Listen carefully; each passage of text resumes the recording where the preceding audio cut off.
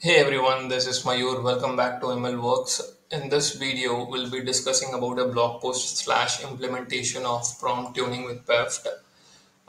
Prompt tuning is similar to fine tuning. Only major difference is we don't touch the foundational model or the base model, any of its parameters.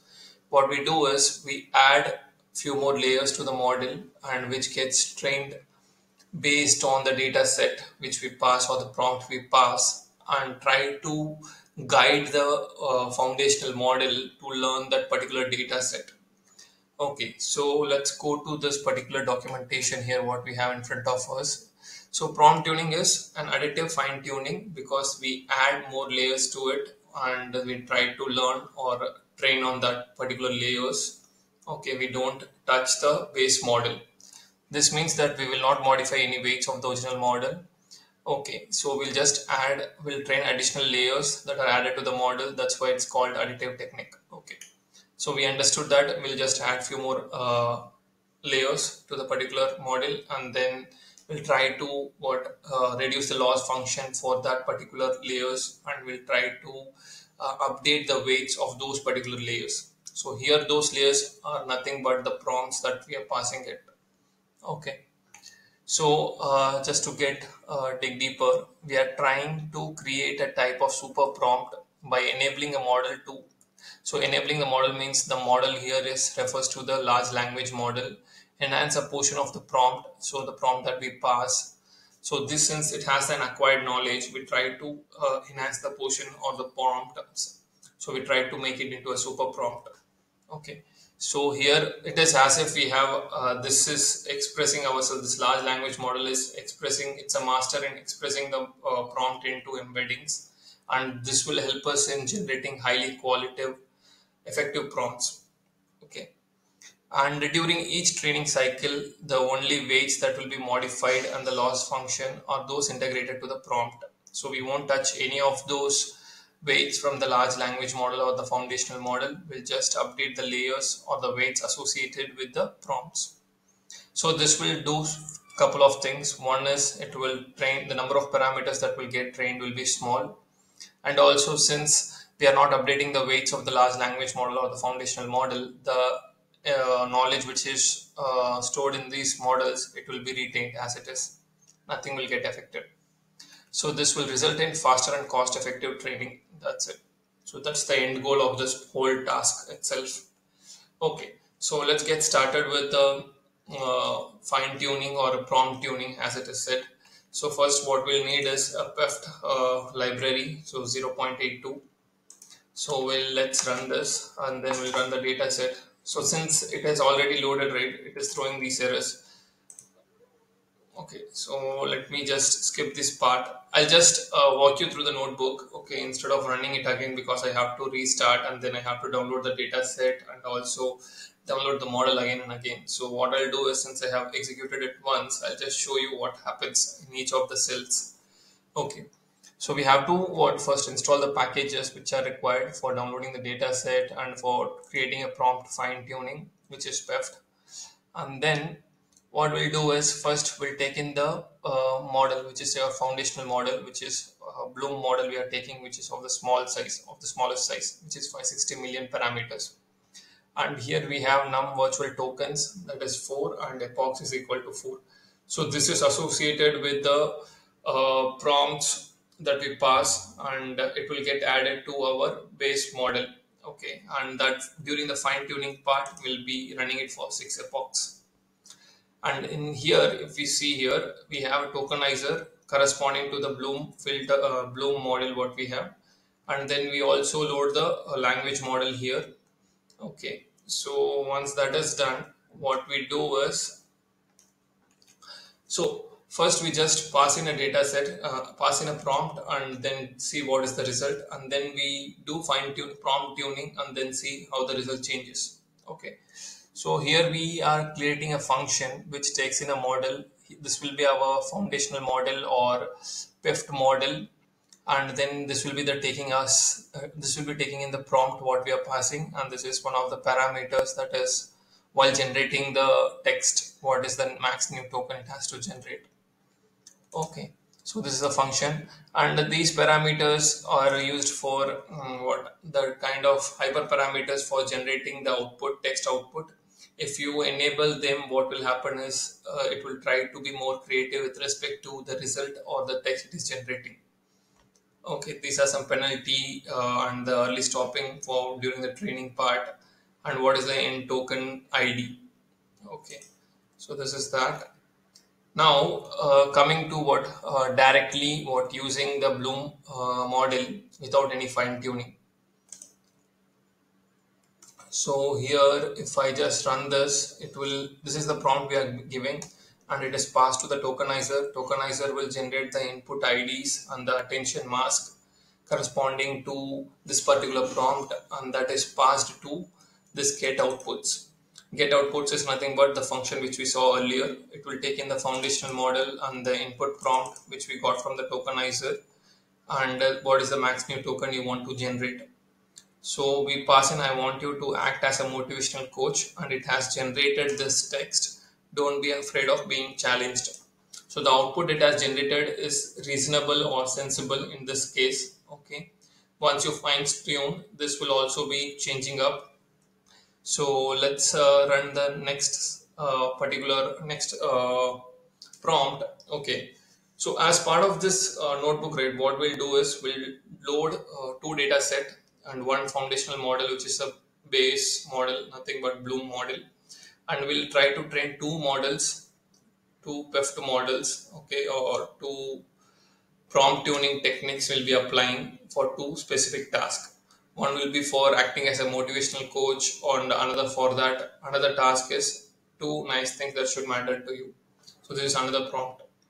Okay, so as part of this, if you see, if we directly pass that to the foundational model without any fine tuning, we get this particular output. There are two nice things that should matter to you, and it has generated the price and quality of the product. So this also makes sense in a certain context. This makes sense, but yeah, let's see when you try to what prompt tune it. Okay, let's see what happens. Now let's go to the dataset part. Okay, so since we are trying to create a prompt tuning model, okay, there will be a particular data set it has to narrow down on. Okay, so first is the awesome chat GPT prompts is the data set, and another is English codes data set. And one this is there will be one model for this particular data set, there is another model for this particular data set. Okay, so next part is we import the packages, and then we take in the data set and pass it to the tokenizer, turn that into input IDs and to attention mask, and take a 50 sample out of it.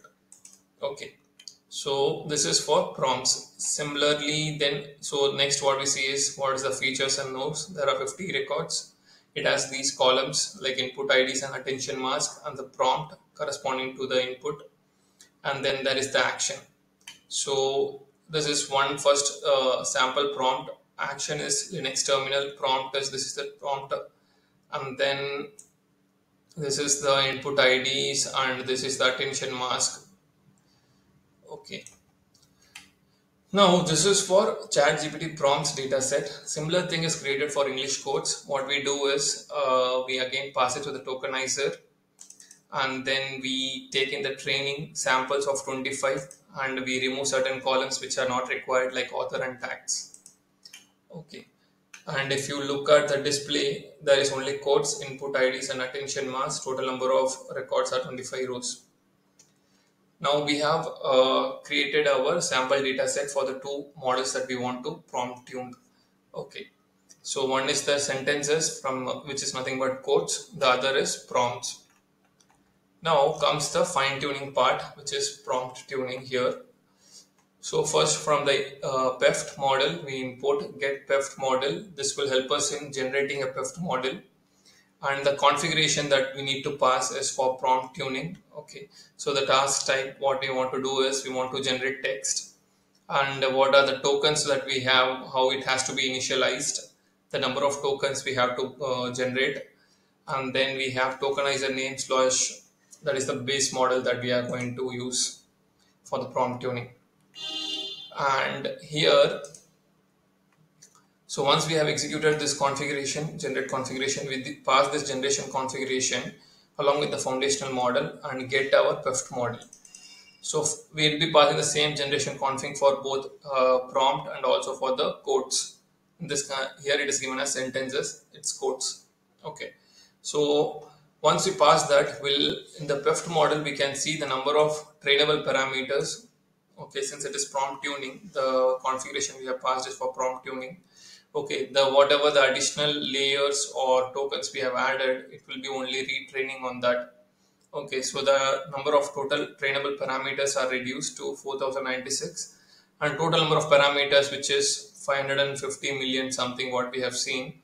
This is related to Bloom model, and this is totally overall the percentage of parameters that is getting trained is this amount of percentage is getting trained for model prompt, and similarly it is done the same for model sentences as well.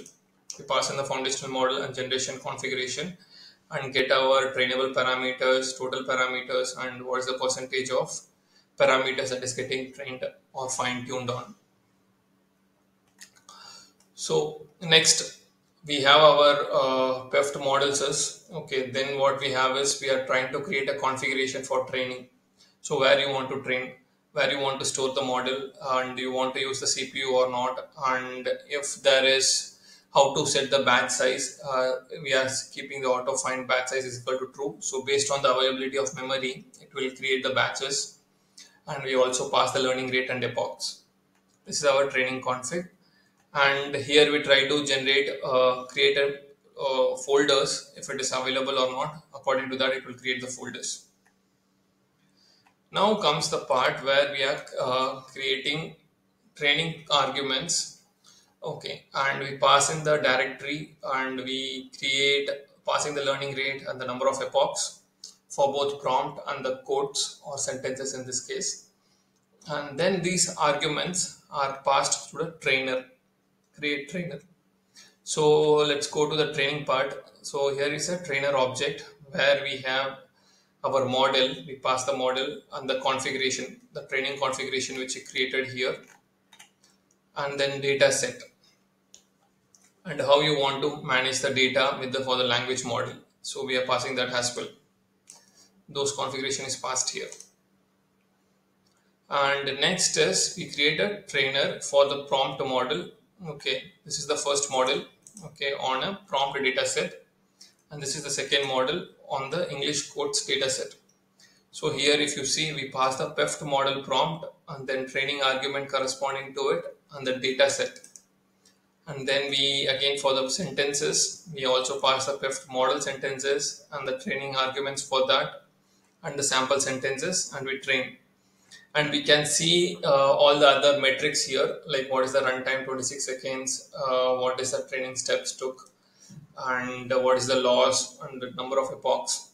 Okay, all those details can be seen here for both the two models. First model for prompt, for second model for the quotes or sentences. And next we are saving it to the particular directory which we have created earlier. Next, what we do is we do something called as inference. We pass in our again the same inputs. I want you to be a motivational coach. What is going to happen? So here if we see load model prompt from pre-trained foundational model, we pass the output directory and it has to load from, and then devices automatically it will select the device for loading the model. And is it trainable? So we are not going to train the model. So we are keeping it as false. Now once we have loaded this model, then we are passing the input prompt and then we are again generating the sentence. So in this case, what we have seen is this is not generating as great as what it is supposed to. Okay, let me run this again.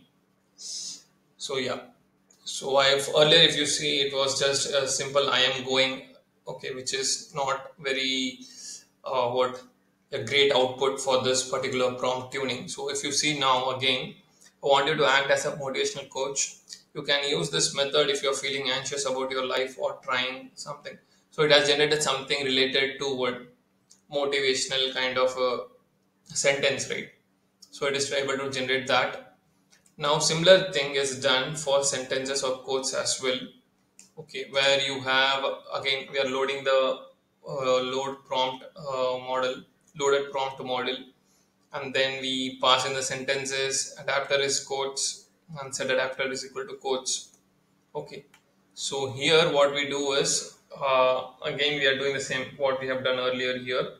So we are doing that again here, the prompt model, the input sentences, and then we see the new text generation that is happening. So there are two nice things that should matter to you, the weather and your health. So it is lot better sentence or a generation text compared to the earlier one, which is product and price and quality of the product was the earlier what was generated. So after prompt tuning, we get this as the result. Now with this, right, we have understood using just the prompt, okay, and a data set, and just adding few more layers for based on those prompts, we are able to retrain the model.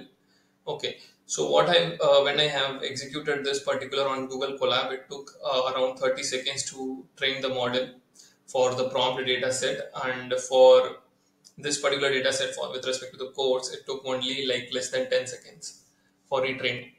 So you can also try this particular technique for tuning a model, okay, for a particular task, and let's see. The hope the results will improve. Okay, with that, I'll just stop this particular session here. Thank you.